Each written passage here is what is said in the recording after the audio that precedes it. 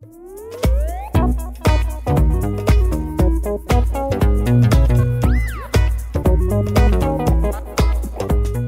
everyone, and welcome to Esports Unzipped, your hub for all things esports. My name's Karen Blenton, and today, we finally got an announcement trailer for Hearthstone's newest set, Rise of Shadows, where a group of villains will attack the magic capital city of Dalaran for all that's worth, forming a League of Evil. And that evil is an acronym. What does it stand for? Every villain is lemons, otherwise known as evil. I think that's a reasonable answer.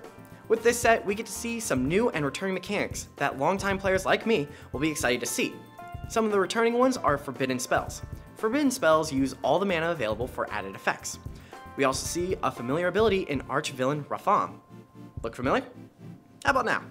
Yeah, we get an easier golden monkey, except it's only for warlocks. And rogues if they manage to nab this card. You know, with their near infinite cards to steal class cards from their opponent, and the odds are even better in their favor since this rotation and there will be less cards for them to pull from, allowing them to get this card more consistently when facing warlocks. You know, with cards like Pilfer, Pickpocket, Soul and Seal, Blink Fox, Face Collector, and Academic Espionage. Whew. We also get Swamp Queen Hagatha, who essentially is the new Kilzakis, except exclusive to shamans and rogues with good RNG. Swamp Queen Hagatha creates a Grave Whore that's loaded with 2 shaman spells that go off when you summon it, changing how a game is going and possibly finish a game with a proper spell. The Grave Whore is only 5 mana, so it's very cheap to summon and can be comboed with few other cards. For new mechanics, we get Schemes, Lackeys, and Twin Spells. Schemes grow stronger as the spell stays in your hand. And the worst part for everyone that faces these cards, there's no limit to how powerful these cards can get. Whether it be 1 turn or 100, these cards won't stop getting any stronger. So they really encourage long games. With Lackeys, they're all 1 mana 1/1 minions that have abilities that represent their masters. They seem very interesting and can be great for early or mid games if used correctly. With Twin Spells, it is similar to Echo except a little more flexible. As soon as you cast a spell, you get a copy of it in your hand, except without the Twin Spell text on it. Now, Dalaran isn't going to sit back and let these villains run around and have their way. So they arm themselves for battle. Characters like Chef Nomi and Caligos take up arms to fight back the evil.